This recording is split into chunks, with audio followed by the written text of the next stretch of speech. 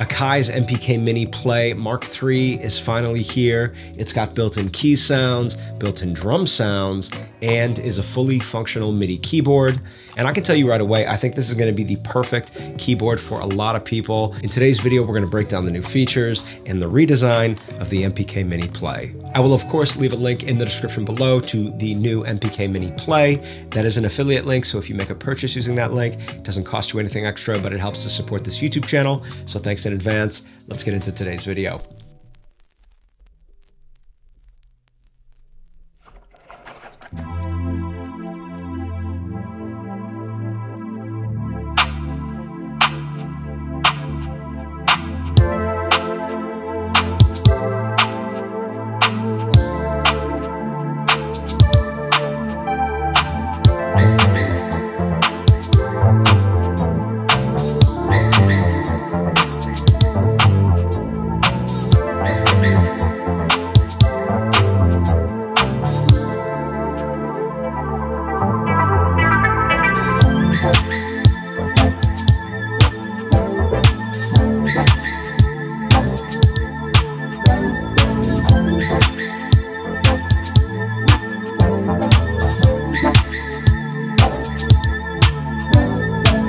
So everything you just heard was created using the built-in sounds on the MPK Mini Play. You get 128 different keys and sound presets, and the MPK Mini Play also comes preloaded with 10 different drum kits. And as you heard in the demo, these presets sound really good. I was so pleasantly surprised at how usable these keys, synth, and drum sounds are, considering this is an entry-level keyboard. And one of the features that I really like is you can have one of your keys presets loaded on your keyboard, and then of course a drum kit loaded on your drum pads, and use both of them simultaneously. The 8 drum pads have been upgraded to MPC style drum pads. They have a nice feel and velocity response to them.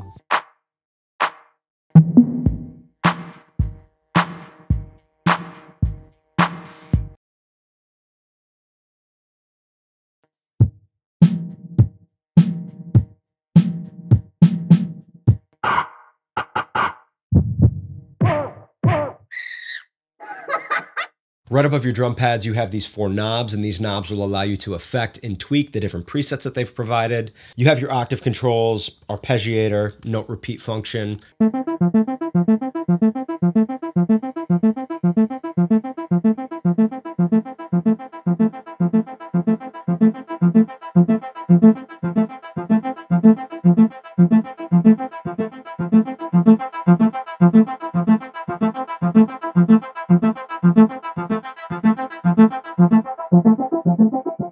If you're familiar with any of the MPK Minis, you'll be familiar with this 4-way joystick.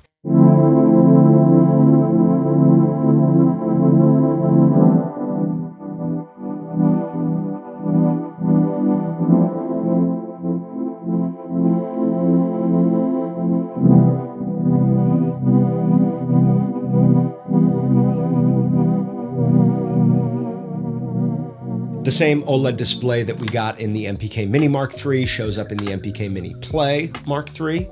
Akai have also upgraded the built-in speaker, which has increased output, and they've added in a little more low-end response for just a more enjoyable playing experience when you're using those built-in sounds. And of course, probably the most significant upgrade, the KeyBed in the MPK Mini Play has been upgraded to that Gen 2 dynamic KeyBed. This is the same KeyBed that we saw in the upgraded MPK Mini Mark III. I really dig this KeyBed. It's got a nice feel, nice velocity sensitivity, so nice to see that show up in the MPK Mini Play. Another really interesting feature is you can power this keyboard one of 2 ways. This keyboard can be USB bus powered, or it can be battery powered, which is really cool. It makes this a completely portable device. All you need is 4 AA batteries and this thing is good to go. And I think this is one of the features that really sets apart the MPK Mini Play. On the back of the keyboard, you also have a sustain pedal jack and a headphone 1/8" jack. You can also use this headphone jack to output to your audio interface, record using the built-in sound should you want to do that. Akai is also bundling this complete music production starter kit, a bunch of different software you can use right away to start making music.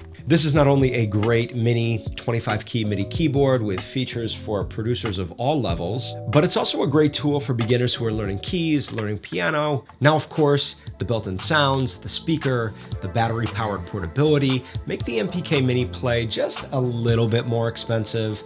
than the standard MPK Mini Mark III. So if you're trying to figure out which one of these MPK Minis is the right choice for you, definitely check out my comparison video right here. But that's gonna wrap up this video, my friends. Until next time, my name's Patrick. I will catch you in the next video. Peace.